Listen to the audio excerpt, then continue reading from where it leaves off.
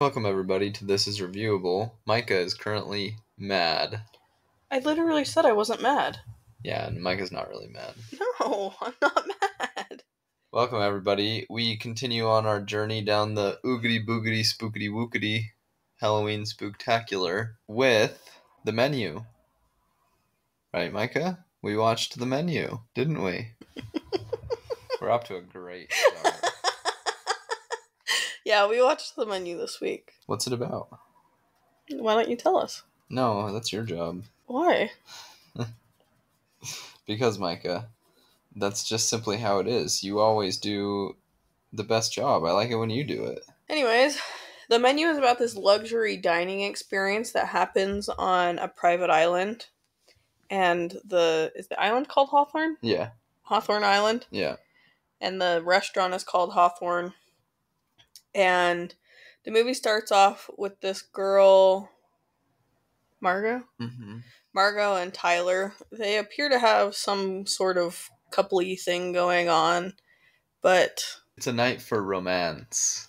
something for this luxury dining experience. Yeah. And tickets, or they have to pay over $1,200. No, it's like $2,200, I think. I thought it was. He said $1,250. Was it 12? Oh. All right. So over $1,200 for this one evening of dining. And there's a bunch of different people that are there with them as guests in the restaurant. And the movie just goes through, honestly, the menu that the chef has laid out, and things happen. I don't know how much you want to give away in the... It's a thriller, kind of scary. It was definitely marketed as like a horror movie when it was first marketed. But it's not. It's like horror adjacent, maybe. But I wouldn't say... I would say it's almost thriller adjacent. I wouldn't say it's like a straight up horror movie. No. But it definitely has the creeps and the jeeps and a little bit. And suspense. And lots of suspense. Mystery and all of that. And dark humor. Yeah. Got some lovely dark humor. Yeah.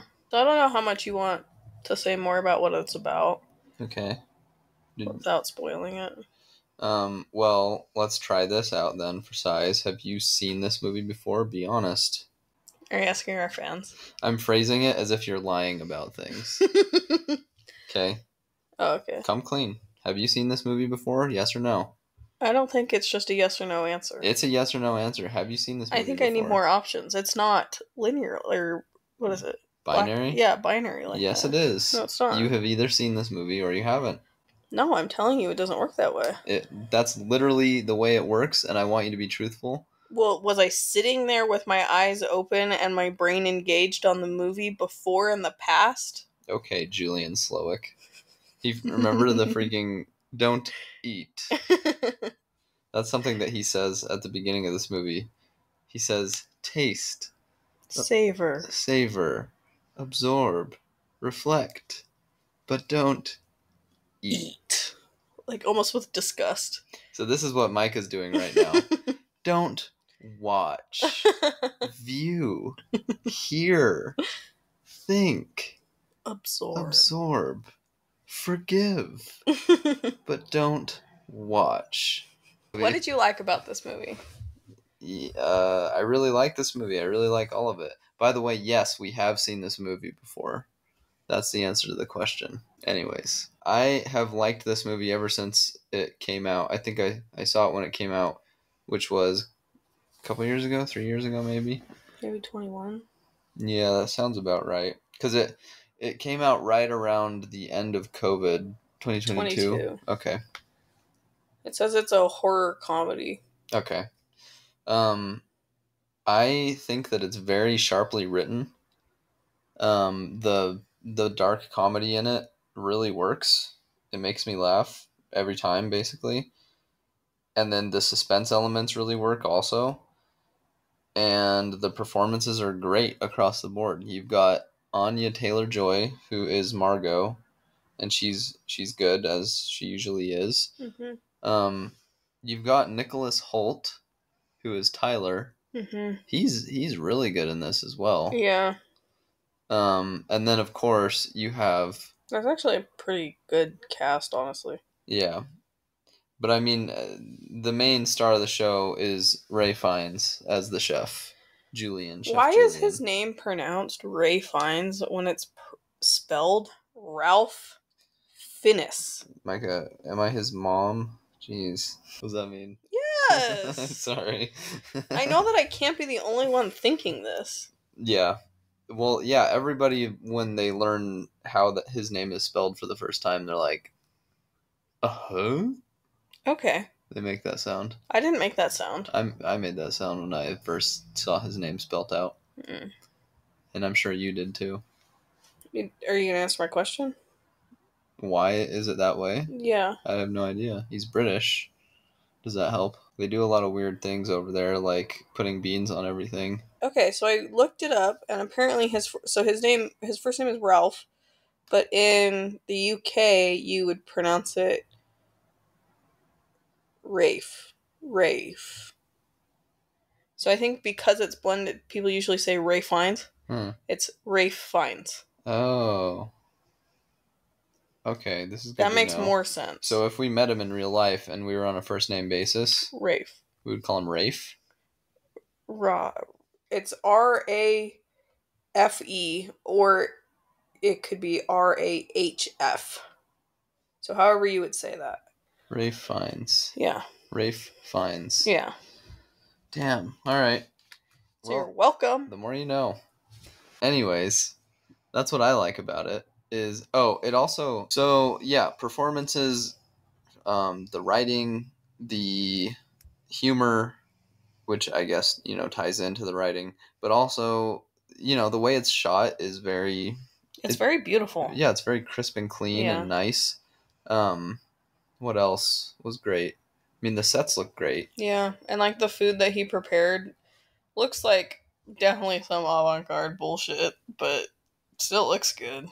Yeah, it looks like something you'd like to try but not have to pay for. Yeah, I would never pay $1,250. No. To a lesser extent, this is how I feel about sushi. Because sushi is very nice and it's always put together and it looks pretty and it's tasty, but ain't no way I'm dropping $50 on a freaking dinner of sushi and I'm gonna leave hungry. You know what I mean? Yeah. But if someone else is paying for it, hey, let's go get some sushi. Yeah. Lesser extent, obviously, you get more food than Mr. Julian Slowick is providing in this movie. Yeah, there's one course, so they have, like a starter or a amuse-bouche, and then like their first course, and then the next one is like a bread. They're supposed to be served bread, and he basically is like, well, I'll give you everything but the bread. So he gives them a bunch of like jams or butters or oils. Like to taste with, dip bread in, whatever. Is what you're supposed to do. But instead they get handed a wooden spoon and say, here, taste all these add-ons. And then Margot is not eating and he comes over and he's like, why are you not eating your food? She's like, there is no food. You have not served me. No, this is food. It's just like funny. That's a funny little joke I liked. Just the way he says it. No, this is food. No, it's not. It's freaking sauce. Yeah, but it does, to your point, it looks nice. Like they all, especially the Al Pastor taco thing. Oh, yeah. That looked really good. These are tortillas. Tortillas deliciosas. So, as the movie goes, well, let's keep talking about what we like.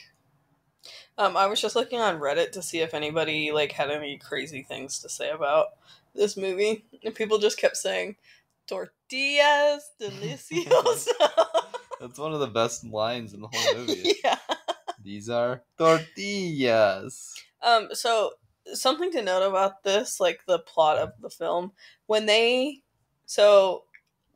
movie starts, they're on this dock, they get put onto a boat, all the guests put onto a boat to be driven to the island, and when they get off, they're supposed to check in with the woman who's in charge. And when Tyler and Margot go to check in, Tyler's like, oh, I'm Tyler so-and-so. And then the lady checking them in is like, oh, you must be Mrs. or Miss so-and-so. And Margot's like, no, I'm Margot.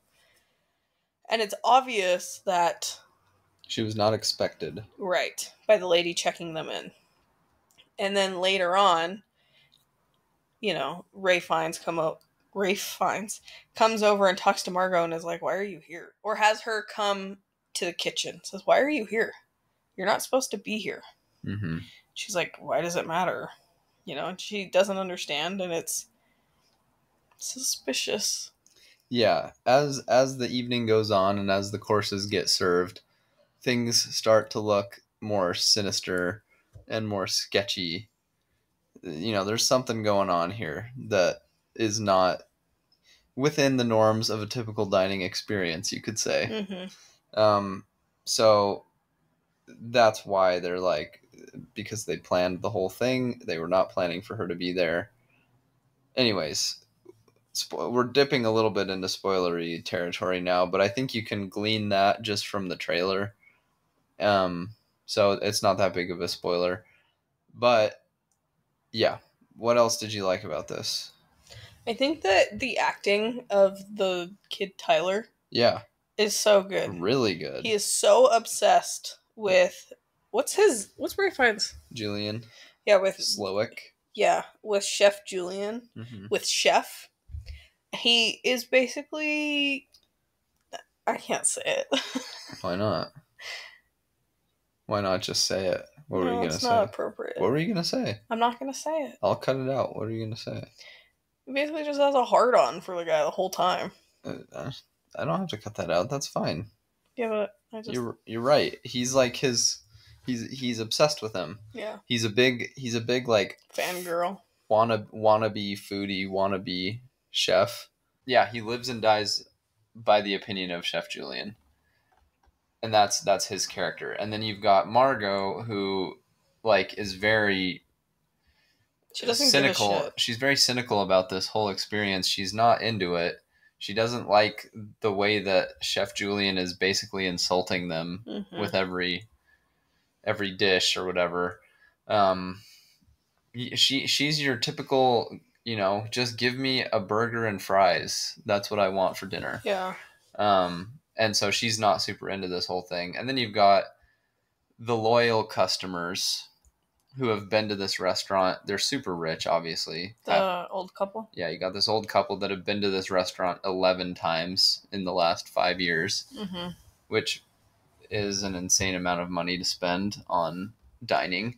And they seem to also just not even care about the food. They just go there as a status. Yeah. Like a brag. It's a brag call. Big old brag call. Yeah. And then you've got these finance douche bros.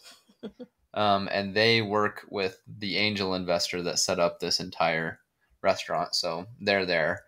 And then you've got this kind of washed up actor entering the twilight of his career, played by John Leguizamo, and his assistant. And then you've got this food critic and her publisher. Is that who that guy is? Yeah, probably. Yeah. So these are all the guests, and they all come in their own like groups, right? Or pairs. In the case of the Finance Bros, it's like a group of 3, I think. Yeah, trio. Yeah. And these are all the guests that have been invited. And everybody gets their own time to shine. Yeah. Everybody's great. Yeah. Everybody's great. And like I said, there's some really funny moments in this movie. To say really many more of them besides the no, this is food, I think would spoil things. So I think I feel bad not giving this more of a review before spoilers, but so much of this needs to be spoilers. Yeah. I will say, this movie, I was okay watching it. It wasn't too scary for me. Sure, yeah. Like, maybe the first time I watched it, I was kind of like, unsure of what was going to happen, where the movie was going to go. But I think they did a really good job with this movie. Yeah. There's some parts that if you're really sensitive, you might want to look away from. Same. But they give you enough warning that you can do it in time without seeing something you don't want to see. And that being said, like for a rated R movie, the violence is not that bad. No. It's really not. There's a lot of language that should be said. There's no sex. Mm-mm. There are allusions to sex, but nothing is shown. Yeah, I think that's good as far as parent guide. One more thing I want to say. This movie is extremely lean. It's very like tight focused. Yeah. It's moving towards, says all the things it wants to say with efficiency and gets to the point quickly. It doesn't ever feel too long. At the same time, doesn't feel too short. It runs like about an hour and 40 minutes. So it's very like, this is an easy one to watch, I think. That was a really good way to put it. It was Yeah. a very lean movie. There is no excess. No, it's great. It doesn't leave you wanting more, I would say. The fat has been trimmed. Yeah. Yeah. And there's like a brilliant, I love the way that they ended it too. Yeah. And we'll talk about that. I think it's really creative. Yeah. It like when I first saw the trailers for this movie, I was worried it was going to be cannibal, you know, because you got the menu and then it's supposed to be a horror and it's about people On going to a restaurant. Private island. Like, okay, so this is going to be some sort of cannibal thing, which is a bummer because it's got all these good actors in it, and that's just a lazy way to do it. If you were worried about that like I was, and you haven't seen this yet, don't worry, it's not cannibalistic at all. They take it in a different direction and a much better direction, much more creative direction. Don't skip it because you're worried about that. Yeah, okay, you want to rate it? Yeah. Go ahead. So I mean, I have really liked this movie ever since I first saw it. So I'm going to give it a 9. A 9 Paco Jets out of 10. Paco Jets. I looked it up. I think, okay, that's like a device that's used in the movie. It's basically like an expensive ice cream machine.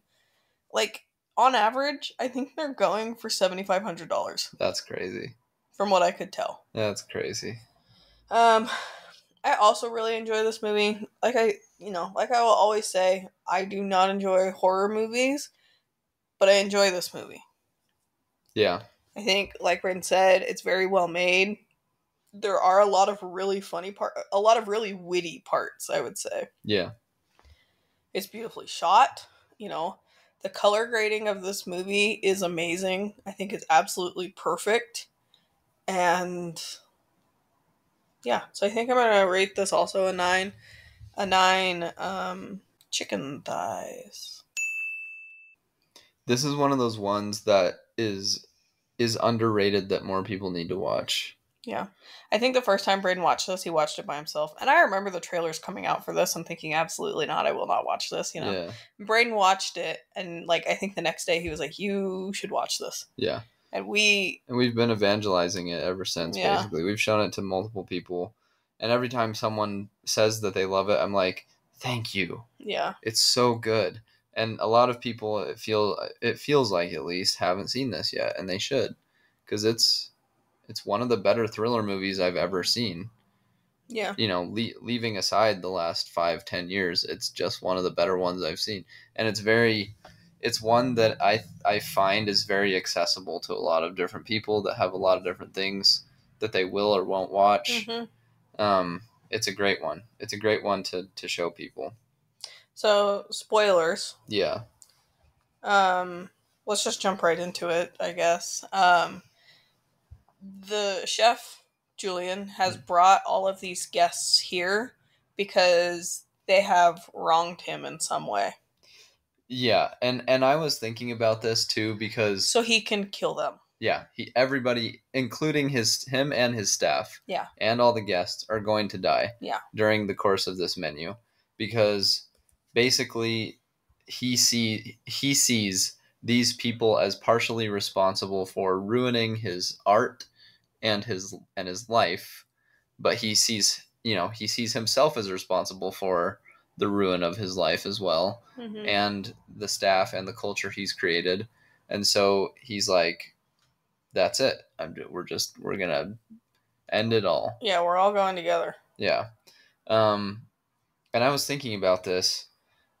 Sorry, and that's why it's such a big deal that Margot is there. Yeah, because she is not on his list. She's not supposed to be there.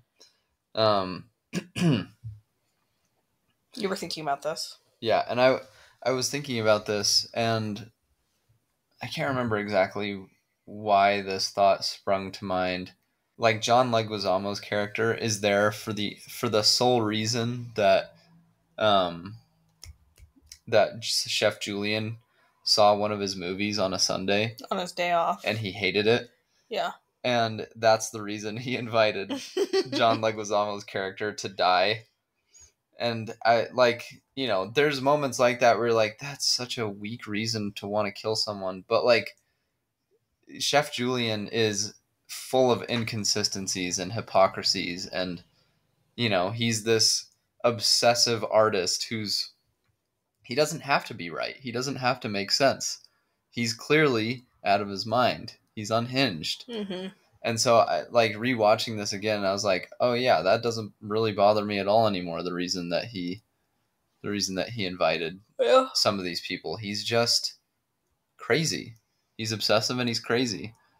And I'm just here for it, I was thinking about this yesterday when we watched this. Why would all of these employees go down with him? Mm-hmm. I was thinking this has to be. It's almost like they're a part of a cult. No, that's exactly what it is. And Chef Julian is the cult leader because all of these employees live on the island. In barracks. Pretty much. In military grade beds, and their beds have to be perfectly made like in the military, and their room is completely clean. They all live in one room with a toilet that's just out in the middle of the room. Yeah. And they're just all obsessed with this genius of a chef. Mm-hmm. And this is what was also crazy to me is they stay up until 2 a.m. with work, and then they have to wake up the next day at 6 a.m. to start prep. Yeah.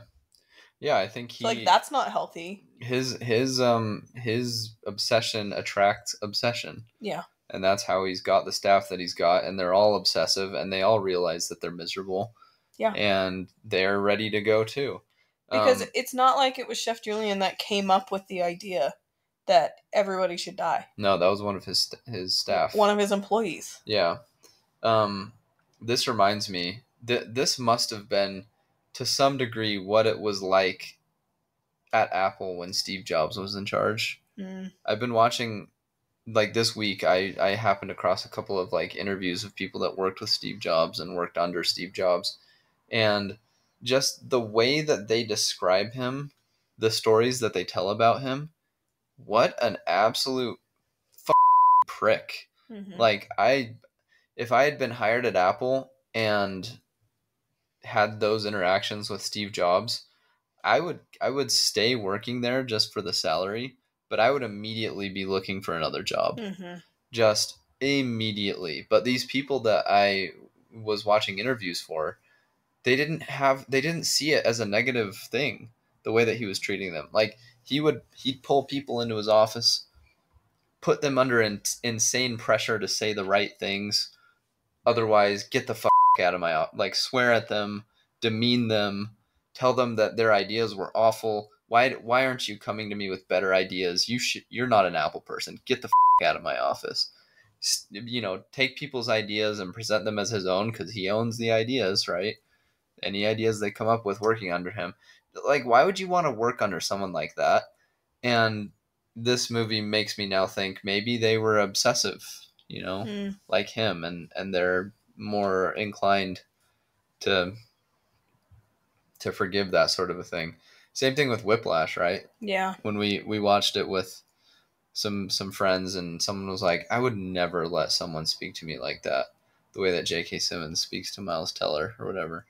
Yeah, but if you're obsessed with that thing and you know that he can get you to the heights that you want to reach, then maybe you're willing to put up with it. Yeah. Anyways, there's one joke that I laughed out loud at the first time I watched this, and it's when the actor character is finally standing up and confronting Chef Julian. He's like, why? Who? The chef, or the actor. Oh, yeah. He's like, why am I dying? And he tells him, Yeah, your movie wasted my time. Yeah. And he's like, what happens to an artist when he doesn't care about his craft? It's pitiful. And he's like, okay, well, what about my assistant? And then Chef Julian is like, what college did you go to? Brown. Did you have student loans? No. I'm sorry, you're dying. I laughed out loud. I thought that was such a funny moment. Just like, oh, yeah, okay, so you've had a freaking golden ticket your whole life. Yeah. You're dying too. I thought that was such a funny moment.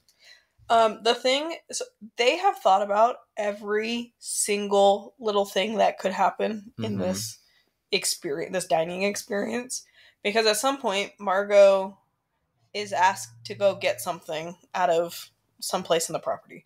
She ends up in Chef Julian's house and finds a radio and tries to radio for help. Mm-hmm.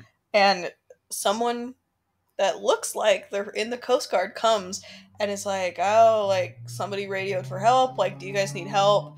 And it turns out that he works for Chef Julian. Yeah. No, he's totally pinned them in, and they're on an island. Right. There's no cell service. There's no way to get off. There's no way to contact the mainland. I just don't think I ever appreciated that moment until watching it this time. Yeah. Yeah, how well thought out all of this is. Yeah.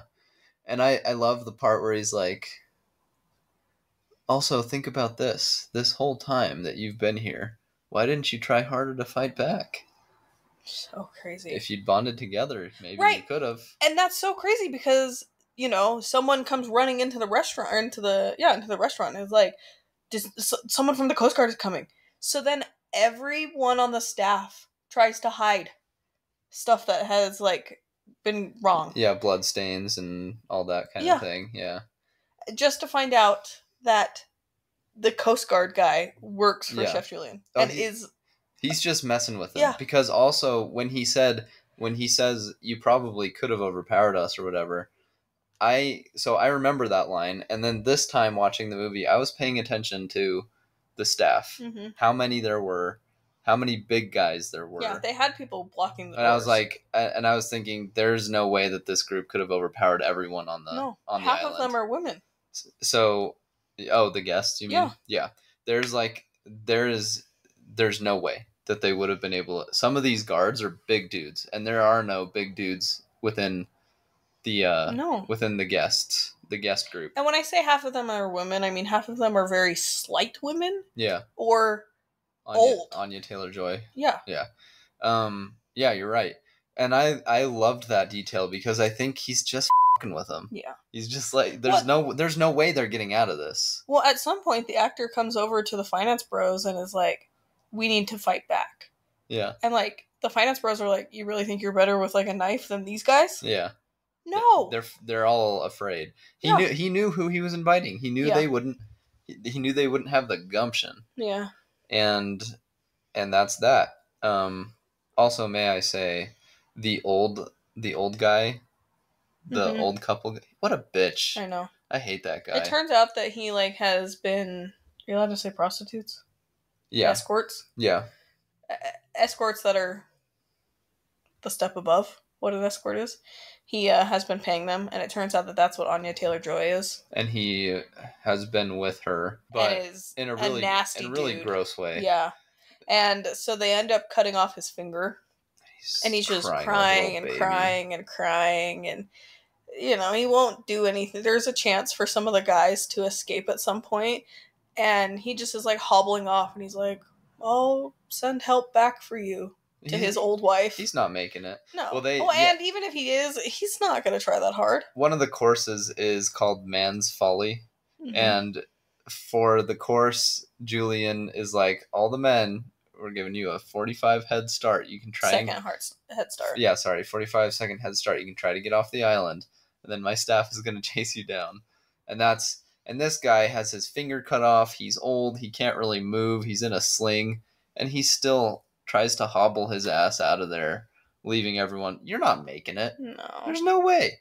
Get out of here. Yeah. I like that part because Tyler doesn't run. He doesn't want to go because he wants the whole dining experience. Yeah. And Julian like points at him and he's like, "You too." And he's like, "Oh, Okay. can't I? Okay." You find out that Tyler knew that everyone was gonna die.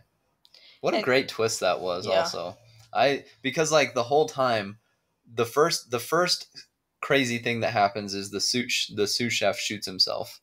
Yeah. And everyone is freaking out except Tyler, and he's like, "Whoa, didn't see that coming." Yeah, and then he's like, "This food was really good." And you're just like, "What is wrong with this dude?" Yeah. And then you find out he knew. He was corresponding with Julian the whole time. And he was only allowed to come if he brought a date. Yes, and he broke up with his girlfriend and hired Margot to come, knowing she would die. Yeah. So crazy twist. Really well handled, really well done. And in the end, he literally lives and dies on the praise of Chef Julian. Yeah. So let's talk about the ending. Okay. So this is an insanely clever ending. There's no way out of this, it seems. Everybody is going to die. Yeah. They've tried breaking down the windows. They've tried running out. All the guys. One of the guys made it onto a rowboat and started getting off the island, but he got caught. He didn't make it. Yeah. Everything has been thought of. Yeah. They called the Coast Guard on a radio. Yeah. And so there's no way that they're getting off. Right. And even Julian has said, because he brings Margot back and he's like, "You're not supposed to be here. You're spoiling everything. I need to know where to seat you.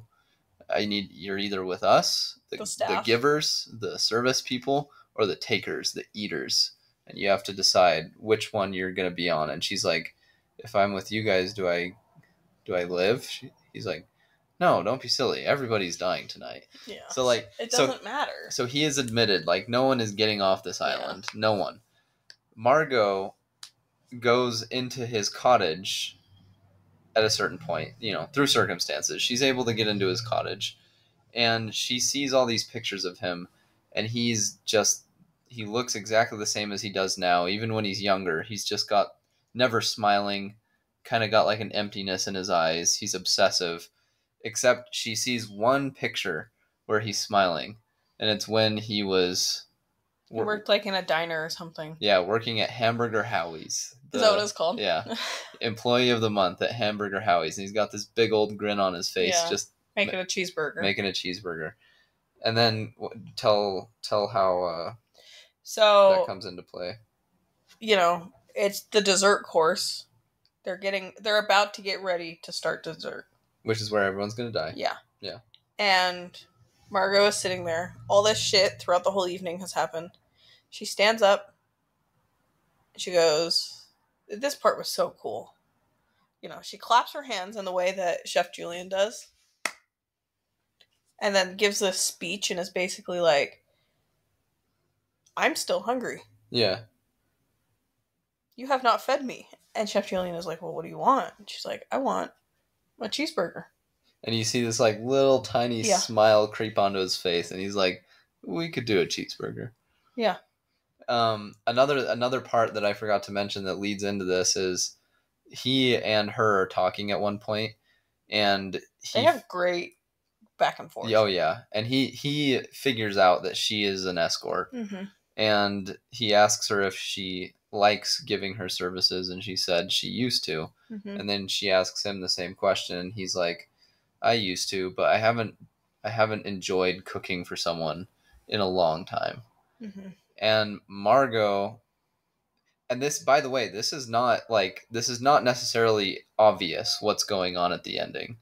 Yeah. Like you see the picture, it doesn't linger on it for a super long time. No. It's the same amount of time as she was looking at the other pictures, and you just kind of have to remember that he was smiling when he was making the hamburger, and that's what's going on. She's bringing joy back into his cooking, because it's a fond memory. Yeah. Because she says that in her speech. Yeah. None of this was made with any love. And he's like, "Well, that's ridiculous. Everybody knows that love is the most important ingredient." It's like, no, you're cooking with obsession, not love. So then he makes her a cheeseburger. Yeah. She takes a bite. She said, "Wow, this is really good." And But- he's finally made her something she likes. Yeah. And he's smiling now, and he's happy. And you can tell when he's making it. This is the first time that he is the one making the food. Yeah. This whole evening. And he put so much care into this hamburger and love. Yeah. You can tell. And she takes a bite. She says, "This is so good." And you can tell he's happy about that. Yeah. And this is so crazy. She goes, So smart. "I think my eyes were bigger than my stomach. Can I take this to go?" And then you can see the wheels turning in his head, and he's like, should I let her go? And then he's like, yeah. She earned it. She earned it. Yeah. She's not supposed to be here, and she earned it. She earned her way out of this. Yeah. And he packs it up for her. They let her go. She gets out. Everybody else dies. Yeah. What a great ending. Yeah. So good. Like, you need to be paying attention to what's going on before, to their conversations, and it all comes full circle. And the acting during this back and forth is so good. Yeah. Especially Ray Fiennes. Mm-hmm. Like, very subtle, like, face twitches and his smile and all that. It's just he's excellent. A great actor. Yeah. Yeah. So this is a great... And Anya Taylor-Joy is a great actress. Yeah. Madame Furiosa. Mm-hmm. Yeah. This is excellent. Excellent movie. Anything else you wanted to say? No. That was it. Okay. All right. I did watch a movie. This is a movie that I said I was going to watch. I'm a man of my word. What's that from? I don't know. The Dark Knight. How was I supposed to know that? Because he says it like that. He says it like that, Micah. He says it like that. Oh my gosh. And you're just supposed to remember. He says... Okay, it doesn't matter. Anyways, I watched Pan's Labyrinth. And this is a GDT movie, for those of you in the know. That is Guillermo del Toro. GDT. Of course, we all knew that. Yeah. Was that like the part in Community where they called the bare naked ladies BNL? So funny. Yeah. Guillermo del Toro, what can you say about him? He's a Mexican director. He is really good. He's done some good work. I think this might have been the movie that kind of put him on the map. This came out in 2007, I believe. And for the longest time, I've been meaning to watch this. It's been on our watch list for years. Oh, yeah. I remember seeing the posters for this movie when it came out, and it looked so freaky to me, and I just did not want any part of it. Mm-hmm. And now that I'm not a dumbass kid, now that I'm a dumbass adult, I was like, oh, you know what? I could probably watch it. Yeah, he did the first two Hellboy movies. He has done Kronos, The Devil's Backbone. No. Blade 2. Pacific Rim. Well, I'm doing older stuff than this. He did Puss in Boots. He did The Hobbit. So, okay, but some of these though he probably was a producer in, or he had a different role. The ones I know he directed: Shape of Water, which won Best Picture; Pinocchio. The two Hellboy movies. He did Pacific Rim, and he of course did this one too. Okay. And what is this about? So it's set during the Spanish Civil War in Spain. So this is around the 1940s. And this mom and daughter are making their way downtown, walking fast. Faces flash and they're homebound. That's right. No, they're moving to the forest because the mom has married a captain in the fascist regime, Franco's fascist army. And so this captain is the little girl's stepdad. The little girl's name is Ophelia. And they're moving to the forest because the captain is sort of stationed there so they can hunt down the rebels, the people that are, causing up the rascals. Trying to hunt down the rascals. Ophelia reads a bunch of books, a bunch of fantasy stories, and she ends up finding this labyrinth right next to where they live. And she goes down one night and she meets these fairies and this faun. He's a really kind of a scary looking guy. This thing? No, that is not the This faun. thing? Yeah, that's the faun. Ooh. So he tells her that she is the princess from the underworld. Ophelia is the princess? Yes, and the entrance to the underworld is through the labyrinth, and it was foretold that one day she would return to the underworld to live with her, in royalty, as the royalty that she is, because like many years ago, she somehow made her way onto the surface, and her spirit has been reincarnated many times, and Ophelia is the latest reincarnation of this princess's spirit. But the faun tells her that in order to go back home, she needs to accomplish 3 tasks, and he gives her, the 3 tasks over the course of whatever.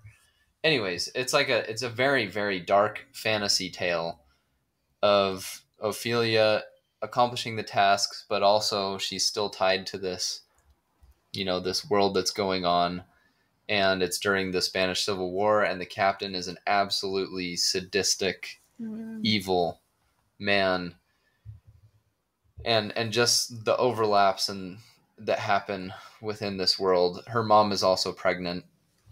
She is pregnant with the captain's son. Yeah, there's a lot going on. I mean, it's a pretty simple story. Like she is trying to accomplish these tasks so she can get away from this horrible reality that she's in. Very violent reality. And a lot of it seems pretty ambiguous, like maybe this is all in her head. But think that it actually is real for a couple of reasons. So there's this one point, her mom is really sick, getting really sick. She shouldn't have traveled as far as she did during the stage of pregnancy she was at for them to get to the cabin in the woods. And at one point, the faun gives Ophelia a mandrake, which is like a screaming plant. Yeah, it looks just like the thing from Harry Potter. And he says every morning, make sure that the mandrake is in a bowl of fresh milk under her bed, and under Ophelia's bed, under the mom's bed, and you need to drop 3 drops of blood into the bowl. And Ophelia starts doing this, and the mom starts improving and getting healthier and better. That sounds super sketchy. There are other parts in the movie where Ophelia sees something, and then another character comes into the room, and that something is gone. Like they can't see the faun, for example, or they can't see the fairies. Ophelia is talking to the faun, and then say her mom comes in. Yeah, or whatever, and they can't see what she can see. But at a certain point, the captain finds Ophelia under the bed, yanks her out by her wrist, and then he finds the mandrake under there. Where did the mandrake come from? The faun gave her the mandrake. Yeah. So I think that the fantasy world is real. But it could be like an episode, and she's finding these things, and the fantasy is what she thinks is going on. It could be, but also the last task that she gets is the baby boy is born, and the faun tells her the last task is she needs to bring the boy into the labyrinth with her. And it's sketchy. Oh, it's really sketchy. And she says, I can't get in. I can't. He's in the captain's office, and it's totally locked. I can't get in there. And he gives her a piece of chalk, and she traces a doorway, and she's able to go through the doorway into the captain's. So how did she get in? Again, it could just be. I don't know. I think that the 2 things are true at once in this case. She's making it up, and it's happening. Like, I think that somehow the other people can't see this world, but it's also real. That's what I think about. That's how I came away feeling about this. Yeah. But it is not it's not for kids. Let's just say that. The captain is very brutal and very sadistic with the people that he tortures and kills. It's sad. and it's spooky. It's a spooky movie. If you want but it's very, very good. I'm not going to lie. It's very good. It is in Spanish, so unless you speak Spanish, you're going to be using subtitles, because don't watch the dub. That's dumb. Just watch it in the original language as it was intended. It's important. I always feel like it's important to hear the real actors' voices and the way that they deliver things. Well, from what I've noticed from that one show that I watched dubbed. Dark. Yeah. Yeah. What they're saying and what the subtitles are saying don't usually line up. Not always. So it's better to read the subtitles because that's what they want you to be reading, in my opinion. And it's still not going to be perfect, but also because the translation can never be perfect, but you're still going to get their emphasis that they decided to put on it. You're going to hear their voice. It's going to match with their lips, so you're not going to have that weird disconnect that you get with anime dubs. Anyways, besides the point, I really liked this movie. I'm going to talk a little bit about spoilers in a second, but I'm going to give this an 8.5 fawns out of 10. Okay, into spoiler section a little bit. Some of the special effects do not hold up in this movie. Everything that they did practically, so the fawn looks amazing. That really creepy thing that you saw with the eyes in his hands looks amazing. The fairies, they're all CGI, and it's 2007 CGI. They don't look amazing. 2006. 2006 CGI. They don't look amazing. But there's not so much CGI in it that it's obnoxious. It ruins it. So it still holds up mostly really well. There's a part, the first thing that Ophelia needs to do is she needs to go into this like tree where this gross frog is and get a key from him. And then she needs to go into the lair with that creepy guy that has the eyeballs in his hands. Mm-hmm. She needs to use that key to open a safe and pull something out of it. It ends up being a dagger, like a golden dagger. And then the next task is to bring the dagger and the child into the labyrinth. You can kind of see where this is going. And there's a statue in the labyrinth when she first goes down there, and it's a fawn, a girl, and the girl is holding a baby. And Ophelia is looking at it, and the fawn, creeps out of the shadows, and he's like, I see you're looking at the sculpture or whatever. That's me. And that's you. She's like, and who's the baby? And then he changes the subject. Because that's her little brother. That's her little brother that she's supposed to take down there. And so the last thing that's supposed to happen is she is supposed to shed the blood of an innocent in order to get back into the labyrinth. And she refuses to do it. She doesn't do it. And then the captain saw her stealing the baby. So he follows her into the labyrinth. Ends up where she is in the middle of the labyrinth, takes the baby back, shoots Ophelia. Oh my gosh. Kills her. Oh my gosh. And she falls dead, and her blood drips down into where the the kid was supposed to be. And then in the epilogue, she's in the underworld again, and she's reigning. And this was the test. She needed to not be willing to shed the blood of an innocent, but shed her own blood, basically. Interesting. To make her way back into the underworld. And the fawn is there, and her king mom is there, and her king dad is there, and her queen mom is there, and she's there. And that's how this movie ends. But it also ends with tragedy, because the people that loved Ophelia find their way into the labyrinth, and she's dead. Yeah. And it's sad. Super sad. Happy part, though, the freaking captain gets killed, which is great. But yeah, this was a very dark but very interesting and spooky tale. The reason that I knocked it a little bit, there's the part where she goes to get the dagger. The fawn tells her, you're going to be in this room. There's going to be a huge banquet. The thing that lives there is not human. You do not eat anything. Do not eat any of the food while you're there. Your life depends on it. He says this to her. And when she gets there, the creepy thing is sitting at the head of the table, but it's not moving. It doesn't know that she's there. It can't perceive her at all.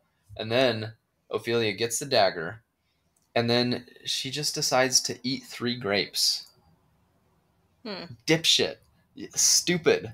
He told you in no uncertain terms. Yeah. Don't eat anything. Your life depends on it. And I was like looking this, and there are fairies there as well, like trying to stop her from grabbing the grapes. And she just like brushes them off. And I was trying to figure out like, why did she do that? Was she under some kind of a spell, or like what was the deal? Yeah. And what I was reading is, no, she's just disobedient. That's like a theme. Is she's disobedient to her mom, disobedient to the captain. So she's a naughty kid. Yes. Why would you even risk that? Yeah. There's this creepy monster. Because now can the creature see her? Yes. Yeah. And it puts the eyeballs into its eyes, and it can see her. Well, and the worst part of it is, when she gets into the room, there's murals all over the ceiling of this creature eating children. Holy shit. And then there's like a pile of like children's shoes in the corner. It's like, why would you risk it? All the evidence is like, if I wake this thing up, it's going to eat me. Yeah. Anyways, Ophelia loses the movie 1.5 points for her stupid decision to eat those grapes. There's no reason for her to be eating those grapes. Yeah. Anyways, that's it. Okay. So, Braden really wants us to watch The Machinist this upcoming week. Oh, are you open to that? I'm kind of freaked out, but if we watch it on the correct night, maybe. Okay. So that's the plan, Stan? I guess. So I think that's what's coming up. But don't be surprised if I chicken out and we watch something else. Like what? I don't know. The Curse of the Were-Rabbit? Or Charlie Brown Halloween. Okay. That's going to be like a little bonus thing if we do that. It's like only 20 minutes long. Okay.